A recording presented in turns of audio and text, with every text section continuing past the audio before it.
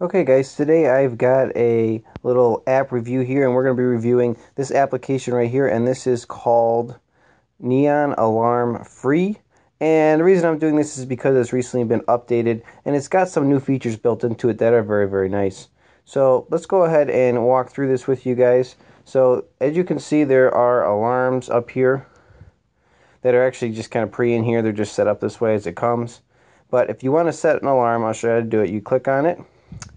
And right here you can move this little thing around and change your time. Then you can click on the minutes and change the minutes. And as you can see, if you put the bottom, you're at 30 minutes, 60 minutes basically at the top. Just like any kind of clock would be functioning. Same with here, you're at 8.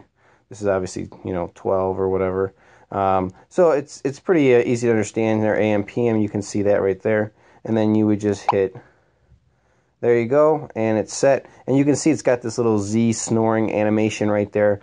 Also, it's glowing the alarm point. And if you want to turn your alarm point on and off, it's really simple. That's all you got to do is give it a little flick. You can see that it is changing up there on the top, and you see that alarm notification up there. When you flick it on and off, that obviously changes right there at the top.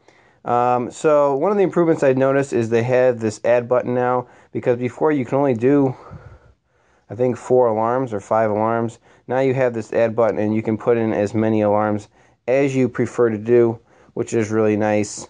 And do that. Also, if you want to set this for continuing, you can see right there, repetition. You just swipe your finger across and you pick, let's say I wanted to do Tuesday and every other day, Tuesday, Thursday, Saturday, and that will be the alarm. Go ahead and hit done, and you have an alarm set for those specific days. That, I think, is also a newer feature in the application, which is really, really nice. Other than that, a couple things that I did notice was if you swipe your finger this way, it turns on night mode, and you swipe up and down, and you can adjust the volume or the brightness. And then you can swipe back across, or I think down even. Let's see how it does. Come on.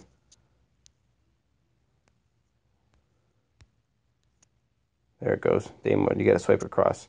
It's a little hard to do that right there, but like I said, that is for turning on night mode in the application. Turn that alarm on and off right there like that. Very simple. If you click on it again, you can get back in here. You can go into edit. And here is the settings for the alarm, so you can see that if it's active or not, the time it is. Motion controls, so if your alarm goes off, you can just pick up your phone or Android tablet or whatever you have this on and just shake it and it will turn off the alarm, which is cool.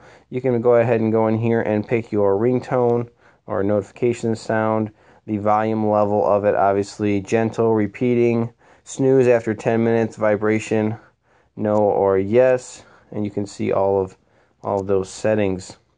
So there you go. That is pretty much the newer features that I'm seeing on the application. I do like some of the new improvements on here. Is quite nice. So there you go, guys. That is basically how to use Neon Alarm Free with its new features and all those goodies on there. Hope you guys like this little review. As always, Root Junkie out.